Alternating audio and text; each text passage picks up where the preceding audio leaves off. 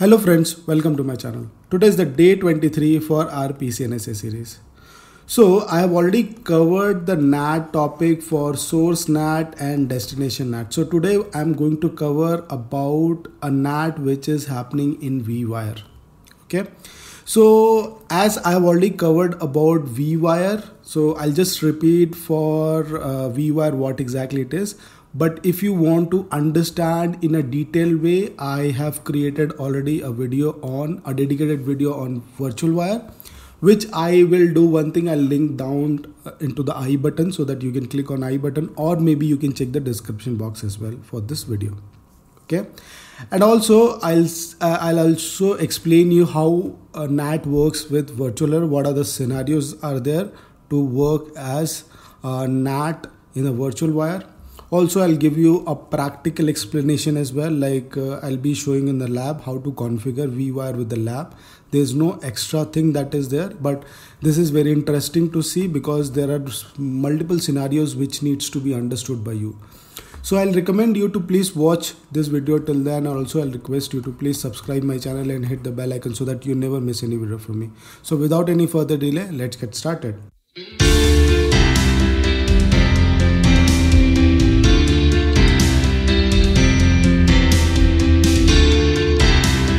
So friends, first of all, we'll try to understand what is virtual wire. So as the name suggests itself, virtual means a logical wire. Okay. So as in Palo Alto firewall, when we configure a vWire, what happens is the interface will not have IP address and no ARP.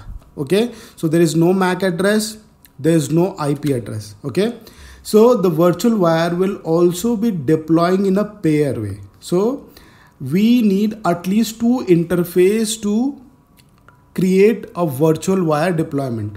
So whenever traffic comes through this interface, it basically sends to another interface, or if the return traffic is coming from this interface, it will be sent to another interface. Because as there is no IP address, there is no MAC address, so there is no switching, there is no routing. So that is the reason the virtual wire need to interface, or we can say a pair, it needs to be configured. Okay, and there is no routing and there is no switching performed in it. But still it can support your security functionality. If I try to tell you the URL filtering, the application control, the NAT functionality, the security policies, and so on. Right now we are going to see in this particular lab or in this particular video that how a NAT works in virtual wire. Okay. So friends, let's understand how exactly this particular NAT works in vWire. Okay, with the help of this diagram, we'll try to understand this. Okay, so if you understand this particular diagram, the internet or the ISP example can be Airtel, Jio, Verizon, AT&T or anything. They will be physically terminating the internet connection on Palo Alto, but in vWire, right, we don't have any IP address, so no IP address, no MAC address, right? So still we will be configuring the IP address, the public IP address on this particular internet router, right? We are not going to configure in this, right? So all the traffic will be traveling, will be get filtered, and then it will be allowed in the internet router, and then it goes to LAN, or the traffic which hits to internet router and then it goes here, then will perform the NAT and then it moves through internet, right? So if you try to understand this particular diagram from this place or from this interface, this is actually an outside area or perimeter area where the internet starts. But this will be in the front and he'll be filtering the traffic which is going out or coming in, right? And it will be in a hidden mode or stealth mode, right? So nobody can scan it. If somebody does a trace route, nobody can find out that there is a firewall in between, because it is configured with a vWire, and vWire doesn't have any IP address, MAC address, right? So if somebody is doing port scanning or something, they will never get to know about this particular Palo Alto firewall, right? So how the IP schema works, as you can see, this is our LAN IP address, this is our internet IP address. Okay, so for this particular lab, I have taken /24, but mostly what exactly happens is you will be getting /30 IP address. So one will be here and one will be here, for an example. Okay, so /30 in /30, like what I'm trying to say is 100.1.1.0/30. So in /30, you will be getting two IP address, 1.1 and .2. 3, 4, you cannot use it. 4 is a different network, 3 is a broadcast domain, right? So in this case, we will be using 1 and 2. So I can do the translation on 1 as well. Okay, that is also possibilities. We can do that, right? Now here is a thing.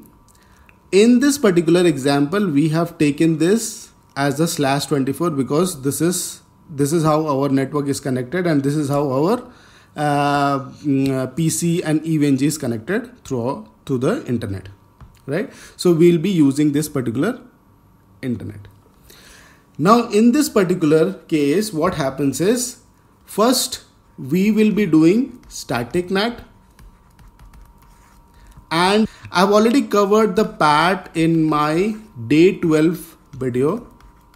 So if you have not watched, or if you want to see how the PAT works, you can basically go through that. What I'll do is I'll just put that particular video in the I button or in the description link as well. You can go and check over there. Okay. So friends, let's move on to the lab and let's try to configure this, how exactly it works. Okay. And also we will be covering the destination NAT for this in vWire. Okay. So friends, let's move on to the lab and we'll try to configure the NAT in vWire. So let's open the lab. This is our lab. I'm explained that same scenario in the theory as well. So let's open the Palo Alto dashboard. This is our dashboard. And I've already configured the interfaces, like the vWire already I've configured. So zone I've configured the virtual wire. Okay. Now what we have to do is we are going to create security policy. Okay. Now before we create that, let me tell you one thing. Okay. Now in this particular network, we have a DHCP already configured. So this particular router will be getting a DHCP IP address, right, from this particular range, right? So I just wanted to show you the configuration of this particular router so that you will have no doubts on it, right? So I'll just open the router configuration. Okay. So let me just open, show IP interface brief. As you can see, it is from DHCP mode, and maybe if you are unable to see this, maybe I'll change this to 16. Now you can see this. So this is from this particular range. Okay, so I'll just put it here. So if you see, this is from this particular range and it is in DHCP mode, right? So this interface. So he has got the IP address from this internet. So in some of the cases, you will be seeing the ISP will give you not a static IP address. Maybe sometime they'll give you a dynamic IP address as well. So in that particular case, it will work. Okay. I'll just cancel this. So let's create a policy over here, a simple policy. So I'm going from inside to outside, right? My source would be vWire, and I have this particular PC. So I want to do a static NAT. So I have to give a proper IP address which needs to go out. So I'll just put 192.168.10. Let's say 100. Okay. So I'll make the PC IP address as 100. Okay. So I'll just duplicate this and I'll just make it as 100. Okay, and I'll put this one as okay here. Fine. And in the destination, my destination will be same vwire. Application any okay, that is fine because we have not explored anything on the application side, so we are not adding anything over there, right? Now let's add the NAT statement. So I'll just put static NAT, which is SNAT, source NAT, right? So I'll just put it as vwire. It will be going through vwire only. Okay, I have to put the IP address, which is 10.100.